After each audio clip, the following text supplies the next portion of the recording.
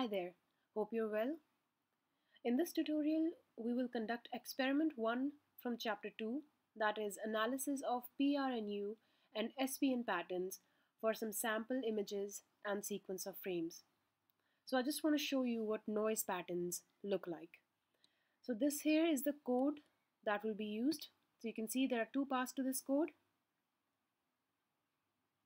The first part will be used to obtain PRNU patterns for a single frame or single image, and the second part will be used to obtain noise patterns for a series of frames or a video sequence. So let's start with some sample images acquired from different cell phones, and let me show you what the PRNU and SPN components in these images look like and how to obtain them. So let's start with this image. Suppose this is our sample image. So to obtain the PRNU patterns from this simple image,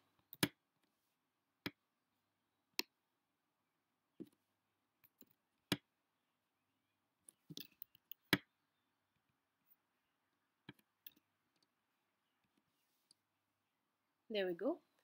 These are the PRNU patterns for the sample image. Now you'll see there's a lot of noise in this image. This is pattern noise, which is a characteristic of the acquisition device. Now you'll notice that if we were to obtain SPN for the same image, there would have been a lot less noise component. Let me show you. Let's obtain SPN for the same image. And this is what SPN looks like for the sample image. So you'll notice a lot less noise component, and you're actually able to see the outline of the object in the resultant SPN.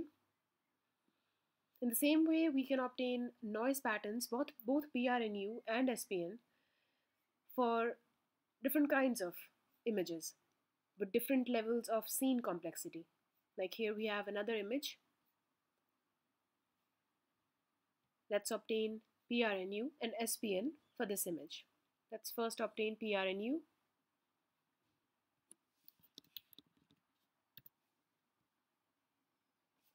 Here we have PRNU for this image. Now let's obtain SPN.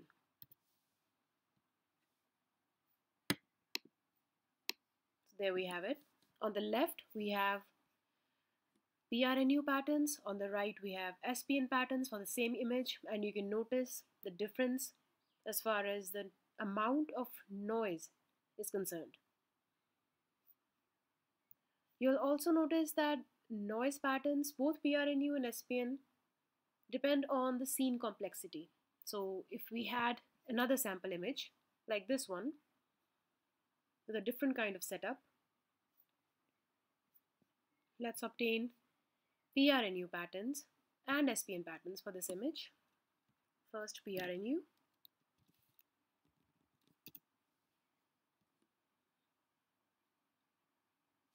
These are PRNU patterns. Now let's obtain SPN patterns for the same image.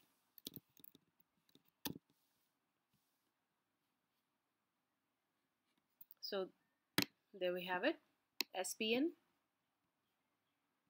PRNU, and the sample image.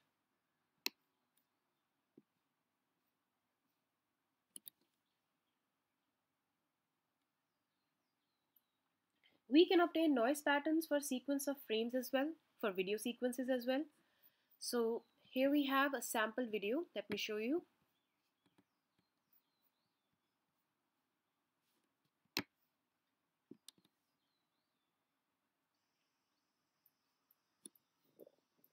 So this is a simple video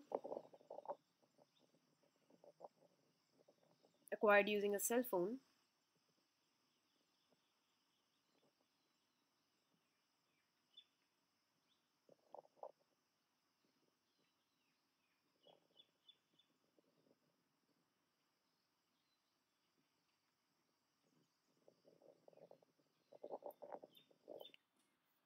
So let's see what its PRNU patterns look like. These here are the frames for this video.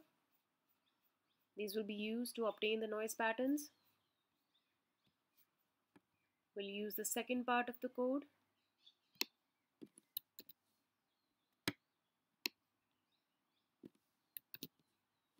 Now this video has a resolution of 1920 by 1080. So we make the necessary adjustments to the code. As the width and the height, we put down 1920 and 1080. This video also has 889 frames, which is a lot. But for the sake of this demonstration, we'll only consider a few frames. Otherwise, it will take a very long time to compute the patterns, considering that the video has high resolution. If the video had low resolution, then the time it would take to process 800, 900 frames would not be that long. But given the high resolution of the video, 889 frames will take a lot of time. So just for the sake of this demonstration, we'll consider, let's say, 300 frames. Only 300 frames. In reality, however, it's a good idea to use as many frames as possible. The more, the better. Alright, so after making the necessary adjustments to this code, we can now run it and obtain the noise patterns. It will take a little time, so we wait.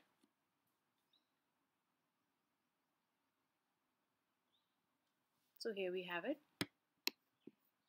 This is the noise residue, and this is PRNU for the video that I just showed you.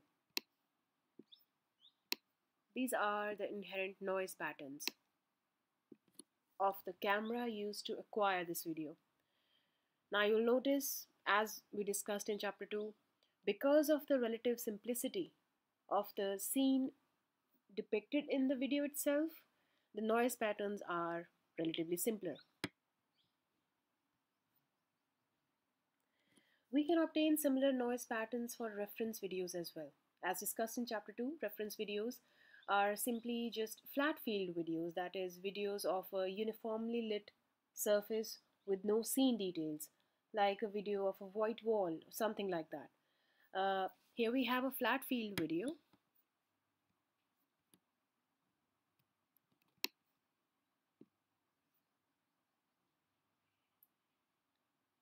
As you see, this is just a video of a blank wall.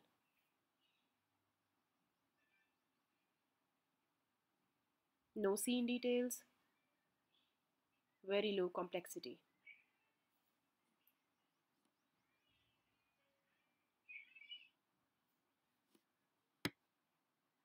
These are the frames of the video, which we'll use to compute the PRNU patterns, and they will look something like this.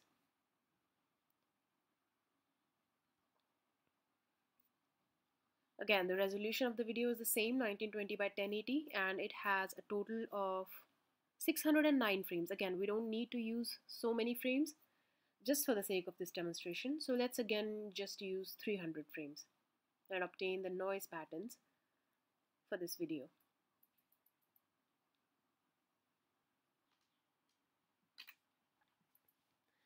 Here we have the noise patterns for this flat field video, and you can see no scene details whatsoever. These are the PRNU patterns. Right, so when there is no scene content in the given video, there is no scene content in the resultant noise patterns.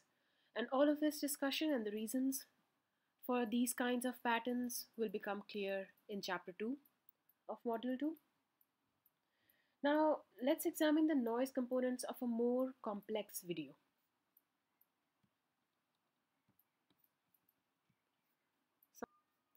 Something like this.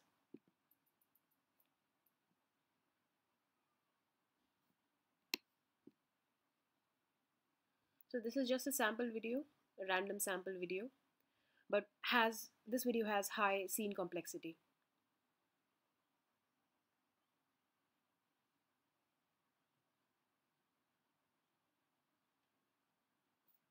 Let's obtain the noise patterns for this video. These are the frames for the video, and this video has a resolution of 320 by 240. So we'll make the necessary adjustments to the code.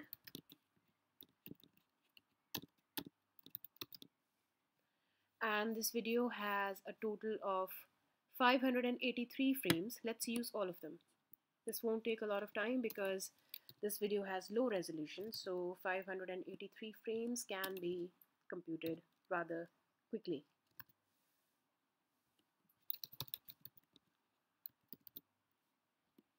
All right.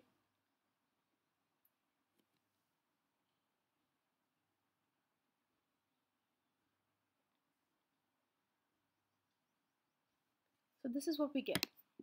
This is simply the noise residue as discussed in chapter 2, and this is PRNU.